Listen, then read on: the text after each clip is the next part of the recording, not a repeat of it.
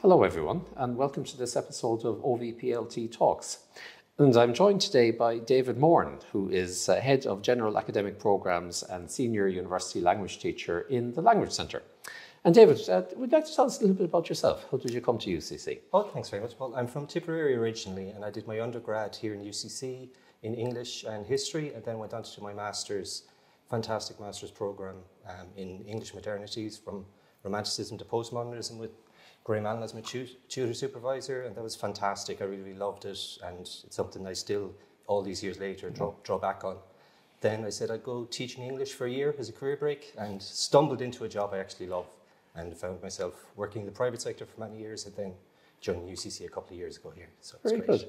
And can you tell us a little bit about the approaches to teaching and learning in the Language Centre? Can, of course, yeah. I would say at the Language Centre, it's fair to say we take a broadly student-centred approach, where we view ourselves not so much as sages on the stage, but guides on the side, where as well as presenting language and teaching students the skills need to deconstruct the text, we set them up on an activity, give them the opportunity to independently apply what they've learned, sit back, observe, give them feedback. And I suppose that's really where the teaching and learning experience in language teaching comes in order to judiciously give the students the feedback that will help them to progress and develop further. That's very good.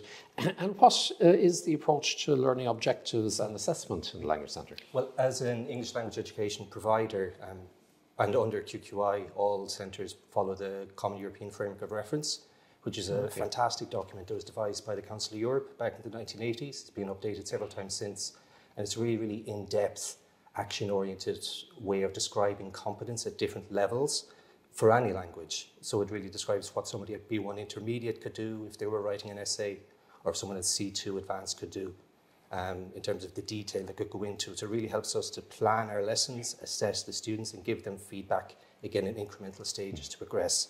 And an interesting development in the CF4 recently was the concept of mediation in one of the newer editions, which is an exciting development that we're exploring how to apply to potentially evaluating academic discourse and academic skills.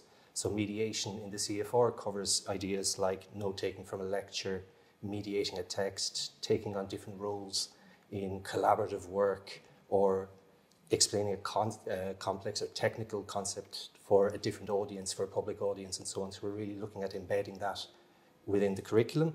Now, we do find the CF4 is great in terms of planning, but we find sometimes the language can be quite technical from a student's perspective. So we take a visible learning approach where we adapt our learning objectives to make sure that the students are really involved in understanding and that there's a shared language to talk about what learning is taking place, and they can really, by taking control of and understanding what they're doing, they can really apply it to their own academic disciplines. Yeah. And Language Centre is, of course, going to play a hugely important role in UCC's global adventures over the next number of years. But could you maybe describe an example of what you said there earlier in practice and with international students in UCC? Yeah, I think, well, recently we've had what we think is a very exciting and successful example of a collaboration between us and the BSc and MSc in nursing, where my colleagues Julie Butters and Claire Maloney were working with the students there. Many of the international students were reporting that they felt they weren't prepared to deal with the kind of complex tasks and texts that they had as part of their discipline. So Julie and Claire, in collaboration with the nursing department, were able to give them past papers and past examples, and really looking at the rubrics and helping the students to deconstruct the language in the rubric, but also deconstruct the language in the essays. They were given certain marks and their own language use, and learning how they were able to do it, and just to use it more flexibly and really see how they could progress. Yeah. And there was fantastic feedback on it from the participants. We're very happy to say, I suppose the proof is in the pudding. We're able to report increased grades the students got, with the number of firsts increasing from 5 to 20%. 2-1s went from 8% to 53%, and fails went from 25 down to 10%. It's really good, yeah. Success. English language skills are often the limiting factor for many of our international students. Yeah. So David, thank you very much, and best wishes for the future. Thank you. Thank you.